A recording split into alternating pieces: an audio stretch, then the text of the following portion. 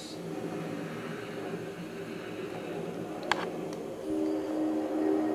Modeled on a missile launcher built to withstand nuclear blasts, the probes are designed so swirling winds will roll down their tops. The high winds should actually help push them down into the ground.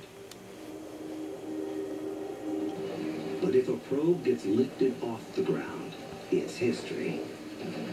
With the storm safely past, Samaras doubles back to locate the probes.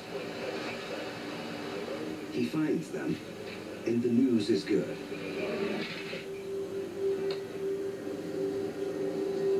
We lifted the edge of the probe up, and all the gravel was still underneath the probe. But the gravel is still here. So it was a very good testament of how well the probe affixed itself on the ground in the high winds.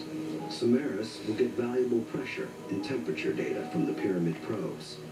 But the photo probe was lifted by the wind and flung nearly 1,000 feet. The cracked cameras leave behind 2 tantalizing shots of the twister.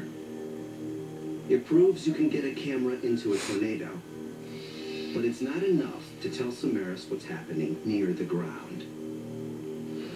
Today, in the U.S. alone, tornadoes kill 70 people a year and injure 1,500, and they cause $400 million in damage. With so many lives at stake, scientists are determined to crack the secret of how tornadoes work close to the ground, where they do their most damage. Partha Sarkar and Fred Hahn are twister specialists. They work at Iowa State University with the largest tornado simulator ever built by scientists. A big problem needs big science, and this monster machine, nearly 20 feet across and more than 10 feet tall, can conjure up an 8-foot tornado with 60-mile-per-hour winds.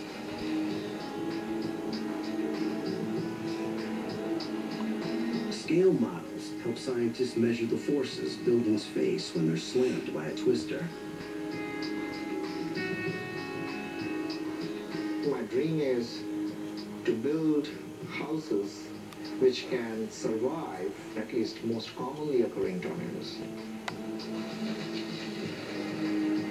But survival isn't easy when you're hit with swirling winds which can reach 300 miles per hour. Calculations show that twisting winds exert 1.5 times the force of straight-line winds. That means a 300-mile-per-hour tornado can strike with the force of a 450-mile-per-hour straight wind.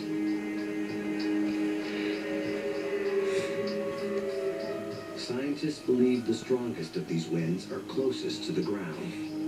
But even the world's most sophisticated tornado simulator can't show what's actually happening in the deadliest zone.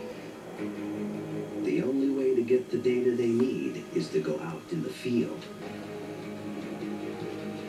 Samaras' work from the field is essential to the lab team in analyzing a twister's power.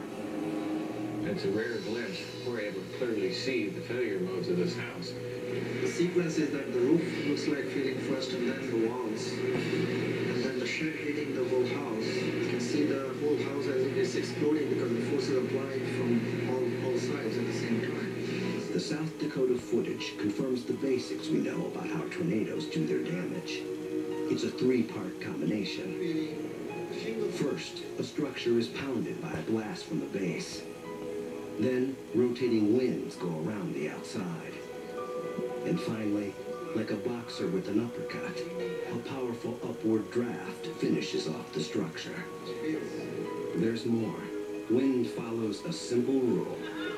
Once it gets into a building, it wants to get out. This means either blowing out the walls, the roof, or simply exploding the entire building. Oh my God! Did your whole house came apart? We understand the general dynamics of tornadoes, but what's actually happening inside the vortex remains hidden. For this, they need instruments, especially Samaras' new video probe to take a direct hit from a tornado.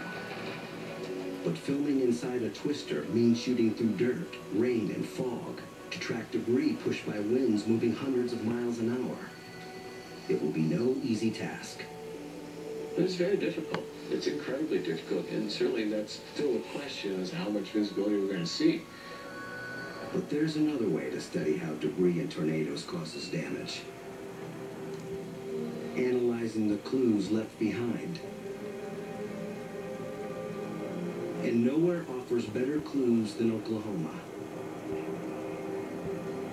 where a series of tornadoes with winds near 300 miles per hour leaves a horrific path of destruction.